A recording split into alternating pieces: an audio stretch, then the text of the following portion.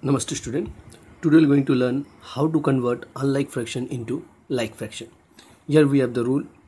To convert unlike fraction into like fraction, first our target is to take the LCM of denominators and then convert each of the fraction into equivalent fraction with LCM as the denominator. Okay. Let's try to understand with the help of example. So if we'll take here 2 by 3 and 5 by 7, you can see that 2 by 3 and 5 by 7 both are different, and now they are not like fraction also. Like fraction means the fraction whose denominator are same. Now how are we going to convert this unlike fraction into like fraction? It's a very important topic.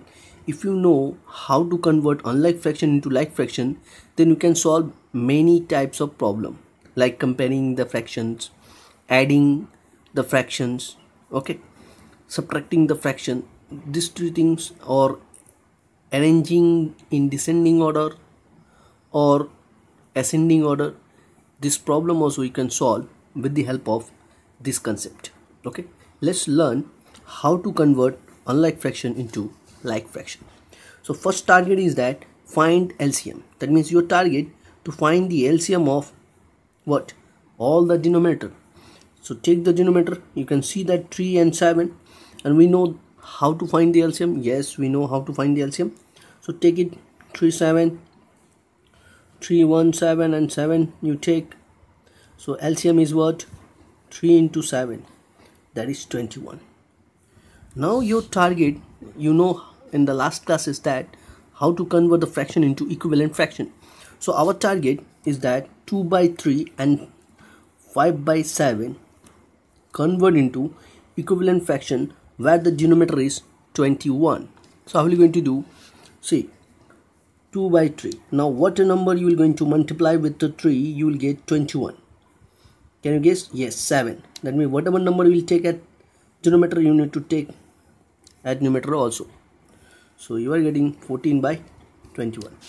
Next, 5 by 7 convert into equivalent fraction where your denominator is 21. So what number you will going to multiply? Can you guess? Yes, 3. So we have to take 3 by 3. So 5 3 are 15. So now you can see that 14 by 21 and 15 by 21. Here you can see that 21 is your same. That means unlike fraction converted into like fraction with the help of this method. It's a very important method. Okay, now you can compare this one also. We'll learn in the next video. Okay, thank you.